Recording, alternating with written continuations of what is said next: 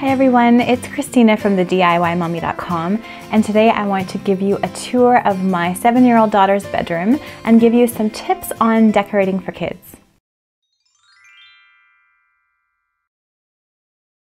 Hey everyone, and welcome back to my channel today. Thank you so much for joining me again today.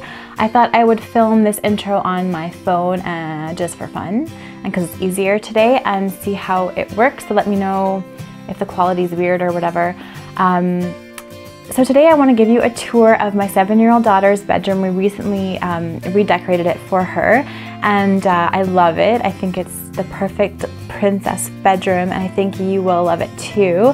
And it was fun because it was kind of a collaboration between the two of us. So I want to share some of the things we did and just give you some tips on decorating for children, how you can decorate with kids, and just some organization and decor tips for children's bedrooms. Here was my daughter's room before. She chose this really vibrant purple color when she was 4 years old, and she told me that she was ready for a change. So we made a big change. Welcome to my daughter's room now. As you open the door, you can see right away that the room looks a lot bigger, a lot brighter, and I think the real main change we made here was we painted the walls a really light, bright color. It was lots of work. We had to do a lot of priming to get rid of that dark color. The paint is called Prelude to Pink from Cloverdale, and we did lots of spray painting in DIY. So the light fixture that we had before, we spray painted gold. The bed we had before, we also flipped around and we spray painted, or rather we painted that with a gold metallic craft paint as well.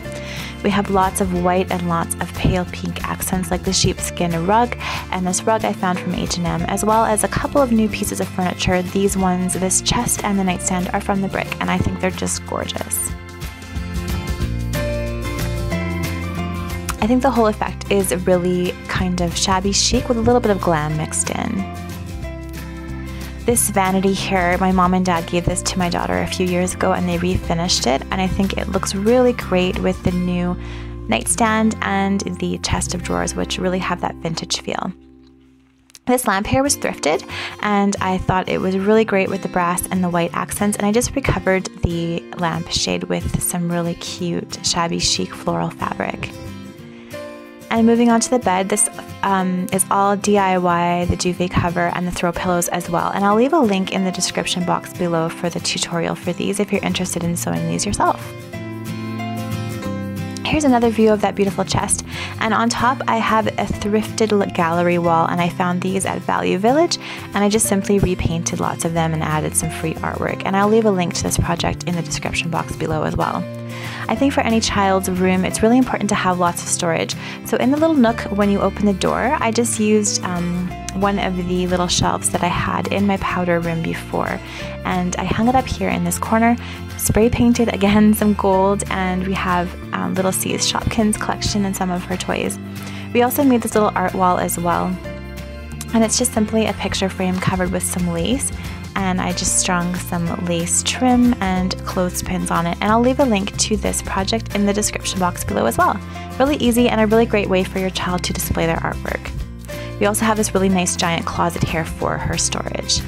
I think the room turned out really well. It was lots of DIY, so it wasn't very expensive to do, and I think this paint and all of the painted accents and things make a huge difference. I will leave a link to more pictures and more description in the description box below. Come have a look at more pictures. There's also a free piece of art to download if you want that as well.